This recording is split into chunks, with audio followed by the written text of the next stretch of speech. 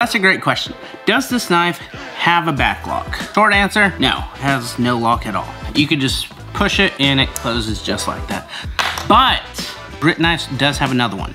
This is also a scalpel, but it's a flip open. It does have a lock, but there's things I don't like about this one that I like about this one. One thing I don't like is the profile of the lock. You have to smash your thumb in there pretty hard if you want to close it with one hand. But that's the only downside I notice with this knife is the locking profile. But the thing I like about the original one is the body of it. It has a little more weight to it and it fits a lot nicer in your hand. But like I said, it has no lock. So here's the two knives side by side.